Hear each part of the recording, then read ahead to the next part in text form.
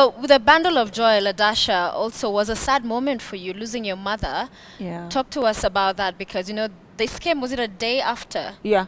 Talk to us about that period of time. Here you're excited about the baby. Before that, your mother had been unwell. Actually, I was not even really excited about giving birth because my birth was actually an emergency. Oh, wow. It was an emergency. I don't know if you have children. Do you have?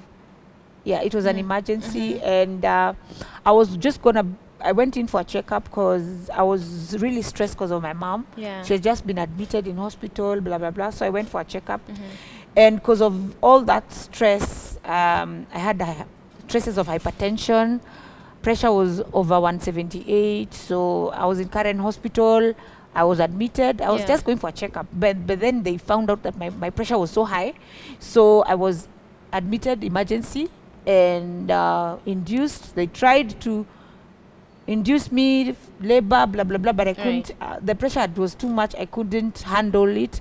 The baby's heartbeat was even going low. So I was rushed to the CS. Yeah.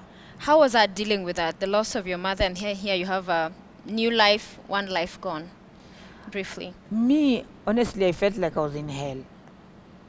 To be very honest, I felt like I was in hell because I'm just from battling to save my child and not allowing the pressure to do anything that would damage the baby. Yeah. I'm just through with that, and then I'm trying to heal. The baby was born early, so she was very small, she was below 2 kg, so it was very tiny. I didn't have breast milk. They were saying at least you wanataka kumfeed na ma tubes and you know all those drama. Then I'm trying to understand and comprehend with this and pull myself together. Then my mom dies.